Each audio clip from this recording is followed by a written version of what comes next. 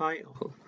In this video, I will show you how to evaluate the scattering cross-section or scattering efficiency of some isolated nanoparticles. In particular, for this video, I will make use of this paper as a verification for our results. So here I need to simulate some nanodisk with radius 225 nanometer, height 400 nanometer, and refractive index is given by 3.25. Actually, the refractive index in this paper is slightly different from this one, but just for simplicity, I assume it to be this one. I believe that you may find a lot of tutorials on the internet how to use COMSOL to evaluate the total scattering cross-section, but very little that can show you how to calculate the individual contribution of each multipole alone, like this contribution of magnetic dipole, electric dipole, quadrupole of both electric and magnetic. And for this purpose, we need to know how or what are the expressions exactly used for the magnetic dipole ED or all the multipoles. So I give you the link for this paper in the description.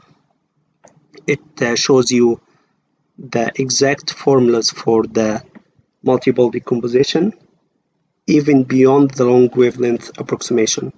So basically what people usually do is give some approximate expressions for the multipole of some nanoparticle, assuming that it's much smaller than the wavelengths.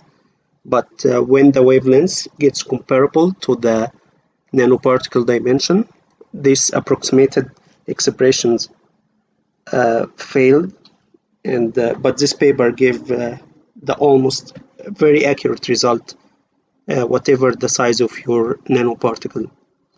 I take some equation and table from this paper that we are interested in. So equation one in this paper tells you that the total scattering efficiency is given by superposition of each multipole contribution. And specifically for the electric dipole contribution, you need to sum first over the x, y, z. So alpha is x or y or z, and then square each individual contribution and multiply by this prefactor to get the expression for the total scattering of the electric dipole. Similarly, for the magnetic dipole, you get it by this second term, but please be careful because there is some typo here. This one should be c squared, not just c, and c is the speed of the light. The third term gives you the contribution of electric quadrupole, and you see here summation over two indices. Similarly for the magnetic quadrupole. And how to evaluate each component of these multipoles is given in table 2. So for example, if you need to evaluate px, you go to table 2 and put alpha equal to x in this expression, and you find that it's given by the integration, and the integration domain here is the volume of your nanoparticle. In our case is the nanodisk. R is just the position vector, J alpha omega is the induced current in alpha direction at your operation frequency omega, and J node Kr is just the spherical Bessel function. K is your wave number, and J2 is the spherical Bessel function of the second order here. And what is J? J is when you do the simulation in COMSOL, you can get the electric field inside your particle, and you already know its permittivity, and also you know the frequency. So J is the multiplication of these three terms. And 1 here is the permittivity of the background. And in our case, we chose it to be free space, so its permittivity is 1.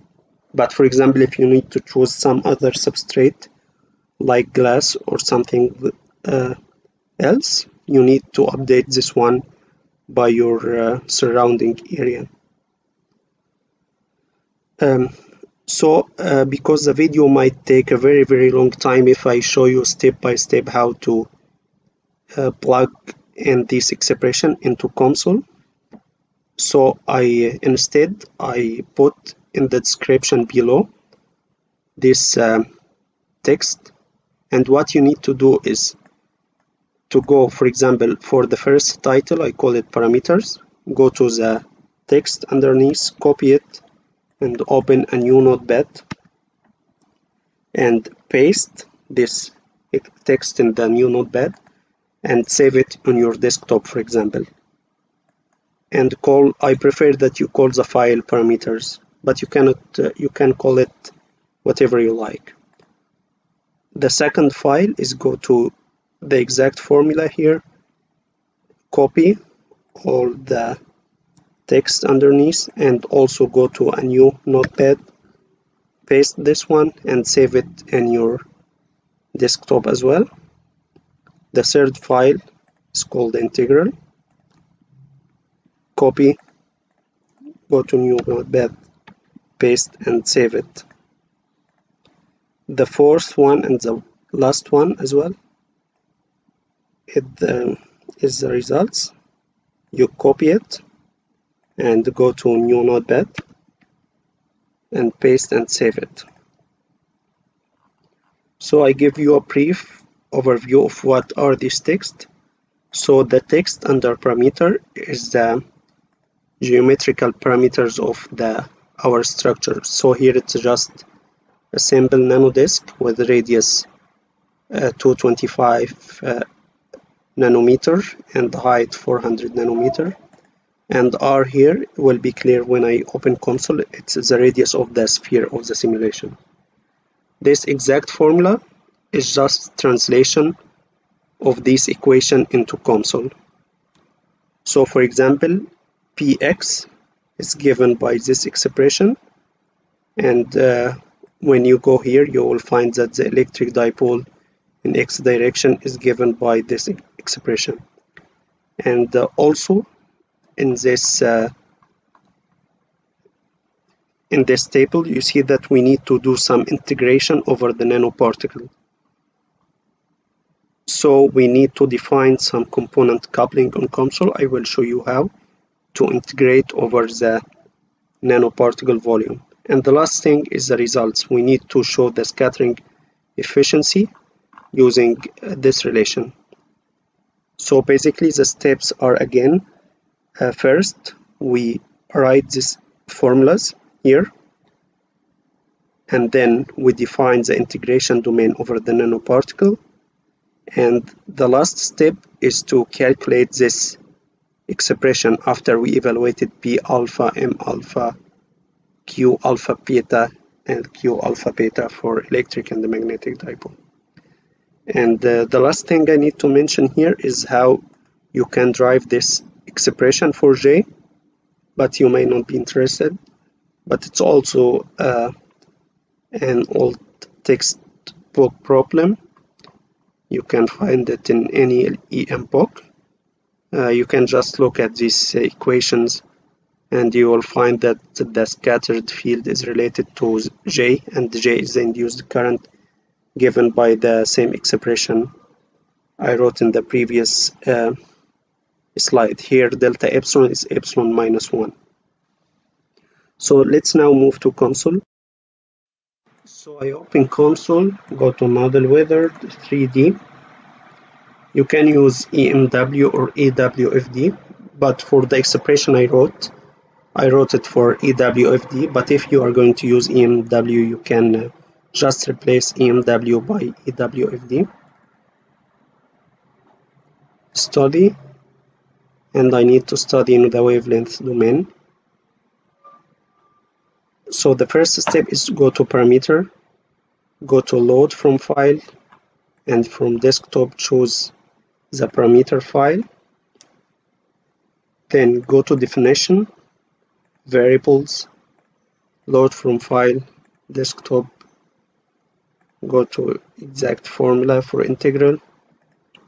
Also define another variable for the third part in the text in the description, integration.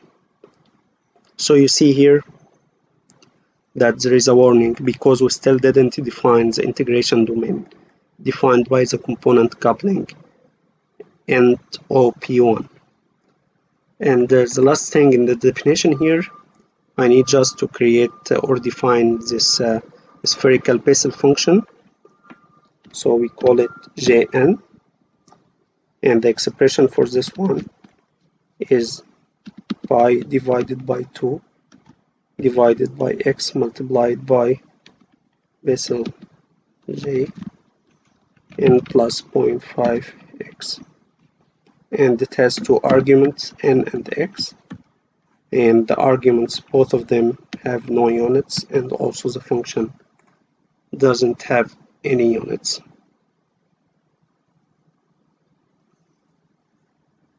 I believe this one is square root 2 divided by pi x. So now go to the geometry, create your disk.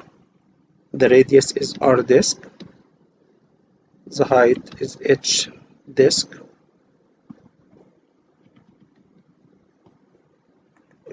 and make it centered. So let this one minus hdisk by 2. Go to sphere, make radius r. So you should have structure like this. Now, because we created our nanoparticle, we need to define the integration domain of this nanoparticle. And you can do this by going to definition, component coupling, integration, and select this nanoparticle here. If you go to the second set of variables, you see that the warning is no longer exist. The last thing is to add the materials to your model. I know that the refractive index of the nanoparticle is 3.25. Then we need to define that this is a scattering problem. So we need to solve for scattered field, and we know that the electric field is incident, is polarized in the x direction and going in the positive z direction. So you go in the x direction of the background field and type this expression.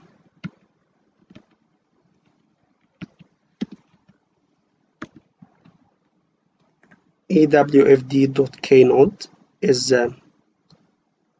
the wave number of the electromagnetic wave, but you have to write it like this, because when the solver will sweep, it will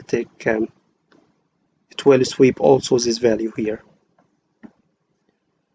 And the last step is to go to physics and define this outer boundary as scattering boundary condition.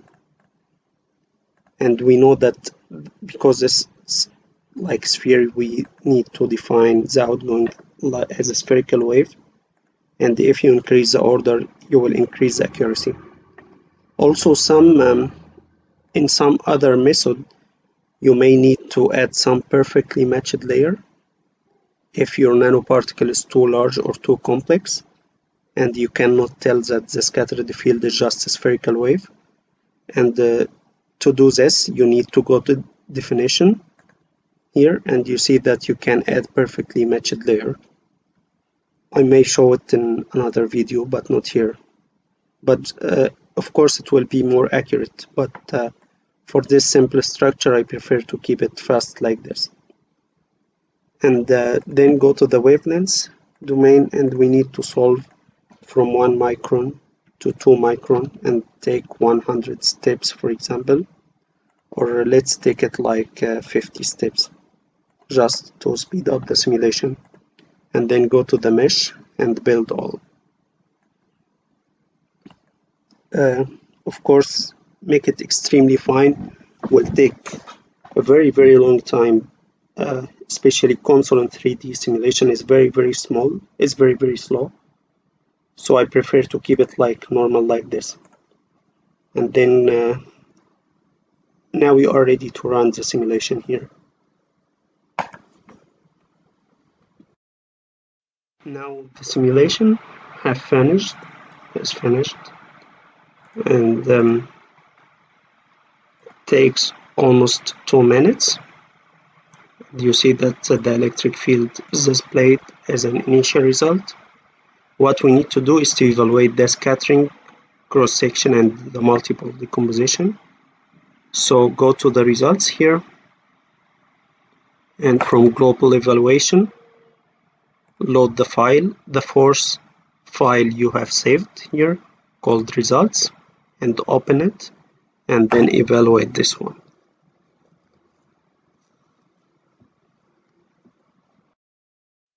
Just to let you know that the evaluation also takes some time because it performs some integration in the nanoparticle. So it takes with me like less than 1 minute almost. And yeah, right now it's evaluated already. Then I need to plot this one and show the legend, increase the width, and you see here that I already evaluated the total scattering cross-section given by this colored curve here, and the electric dipole by this blue curve, magnetic dipole by this green curve. Actually, I believe also I did some mistake in normalization, because you need to normalize by the disk. No, I already make it correct. So I normalized by the disk radius here, and you see these are my results. You can compare it with the paper. You might find some slight deviation, because as I told you, I take effective refractive index, and also I didn't make very accurate simulation, so I make this sphere radius very small. Of course, when you increase it, you will increase the accuracy. Also, if you add a perfectly matched layer, the accuracy will be increased. But this is just as a verification for the results. Of course, this particle doesn't need to be a nanodisk. It can be nanosphere, whatever particle you have. This expression still works, but you need to update the division by the area. So you need to normalize by the area of your particle.